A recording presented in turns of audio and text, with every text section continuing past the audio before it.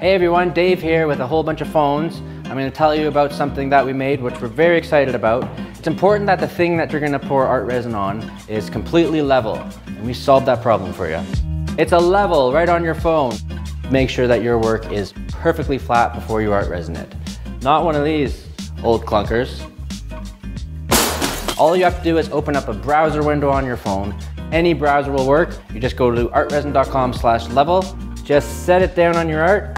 We have these pink circles so you can see exactly what corner needs to be raised, or you can go by the numbers at the bottom here and they will tell you exactly when you are at level.